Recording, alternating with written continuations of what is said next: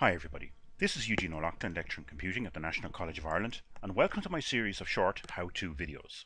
In this video, we're going to learn how to calculate pooled variance in Excel 2013. So first, let's take a look at some data.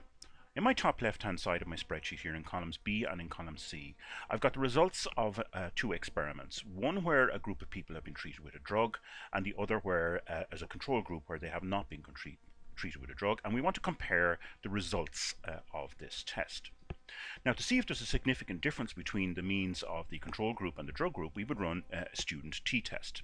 Now, let's assume that variance is equal for these two samples. The t-test formula that we would use is the one in the brown box in the top of right hand side of your screen here, and you will notice that in the middle of that box there are two values, s squared p, it's repeated twice in here, and this represents the pooled variance of the two samples. Because our variances are equal, all we do is we pool those variances in order to calculate our t statistic. Now, in the pink box and underneath is my formula for calculating the pooled variance, represented by s squared p.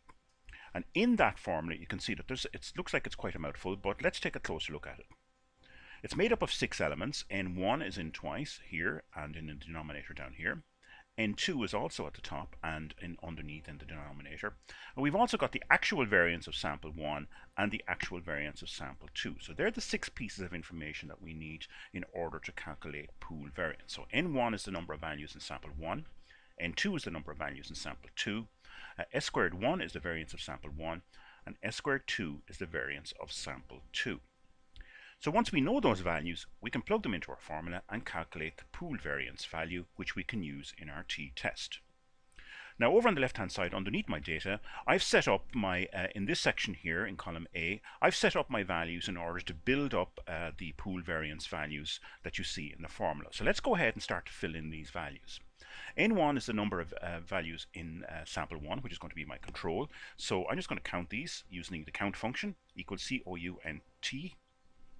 I'm opening bracket, and with my mouse I'm selecting all the data in column B, closing bracket, and you can see that I've got a count of 12. Now, I know I can count this manually and just type in the number, but it's always good to just do formulas wherever possible in Excel. So I'm doing the same with the drug treated group. We can see we have 13 values in that group. So now we've got N1 and N2, and so they are 4 of our 6 values in our pooled variance formula. We also need the variance of sample 1 and the variance of sample 2. So again, that's fairly straightforward. Type in equals VAR, and up pops a selection of variance formulas that you can use. These are samples that we are using here, so var.s is the one that we need, so double click on that.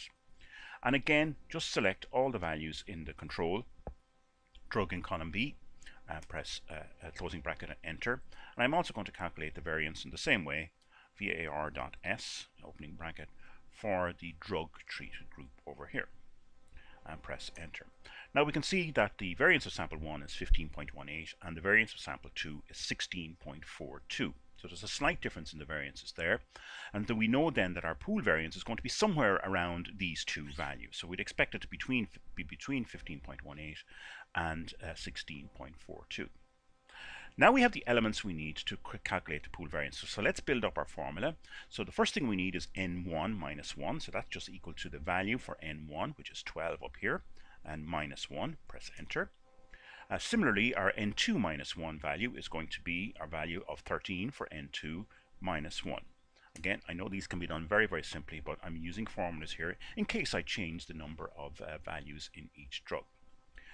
The next one then is the actual denominator in our formula over here on the right hand side, N1 plus N2 minus 2. So that's just very straightforward. Type in equals N1 plus N2 and minus 2. Press enter.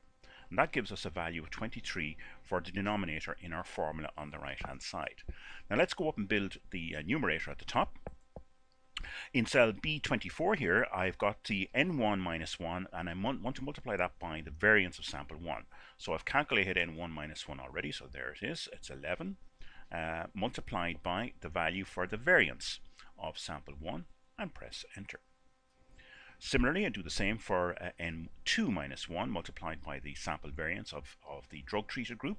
So this is equal to N2 minus 1 multiplied by the variance of sample 2 and press enter.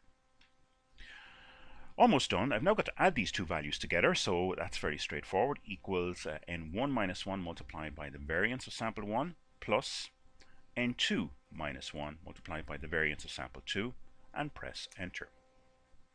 So this is my numerator for the top half of the formula, and I can simply just want to divide that by my n1 plus n2 minus 2 value. So my pool variance then is equal to my value here, 364.07, divided by n1 plus n2 minus 2, and press enter, and we can see our pooled variance value here is a value of 15.829.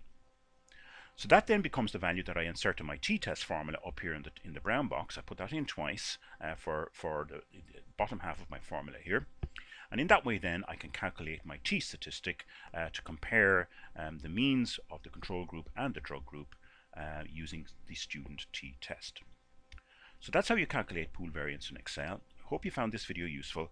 Thank you for your attention.